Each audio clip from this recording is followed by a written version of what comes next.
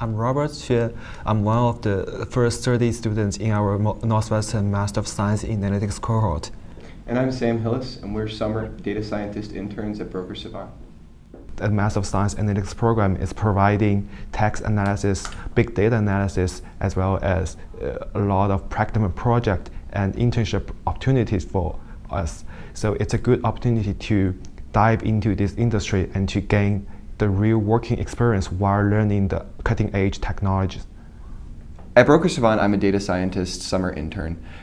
Our day-to-day tasks consist of working with a lot of web traffic data, geospatial data, and demographic data from the US Census and American Community Surveys.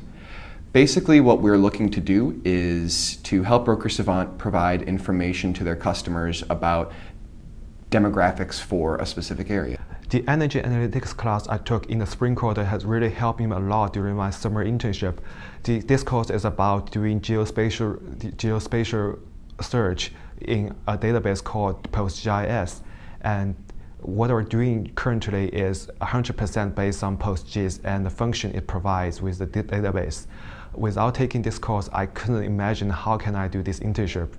One of the great things about the Master of Science in Analytics program is that you're exposed to many new features and technology very quickly, very rapidly. So it trains you to have to learn a lot and absorb a lot of information very quickly.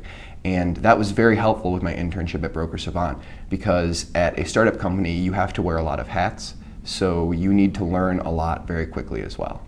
One of the things that the Master of Science in Analytics program stresses is a collaborative work environment, and that was something that Robert and I were both able to bring to our summer internship at Broker Savant.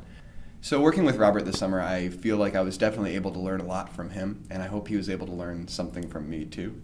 Oh, definitely, I've learned a lot from already, like a quick program and MapReduce read for the Mongo database.